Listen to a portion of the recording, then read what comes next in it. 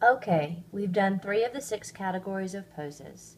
In this next video, I'll show you one example of the last 3 categories. Side angle lunge. Neck to base of the spine. Leg, foot, front leg, front foot. Line for the extended arm, hand, and trace the angle of the bottom arm, and a circle that represents the head. And now I'll practice free drawing. Here's the torso. Here's the back leg. That's the back foot. This is the front leg, bent 90 degrees, and the front foot. The arm is extended overhead in this pose. The upper arm bone rests on the thigh, and then the forearm bone comes out. There's the head. This is not a twist, so we don't put the arrow. Let's practice as fast as we can. Torso, back leg, back foot, front thigh, shin bone, front foot, extended arm, resting arm, forearm, hands, and head.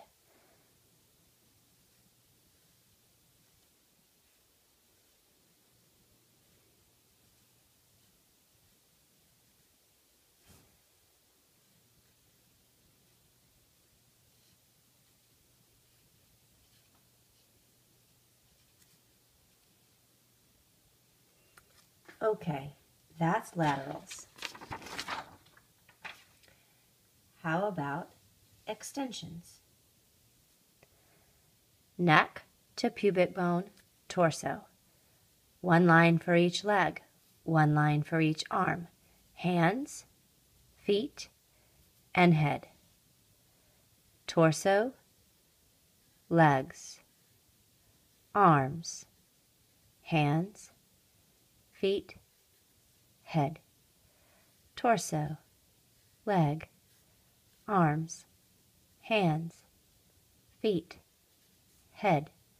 Torso, leg, feet, arms, hands, and head. Torso, legs, arms, hands, feet, and head. Inversions. Torso, legs, feet, trace each arm, add the hands and the head. Torso, legs, feet, each arm, hands, and the head. Torso, legs, feet, add the arms and the head. Torso, legs, arms, and the head.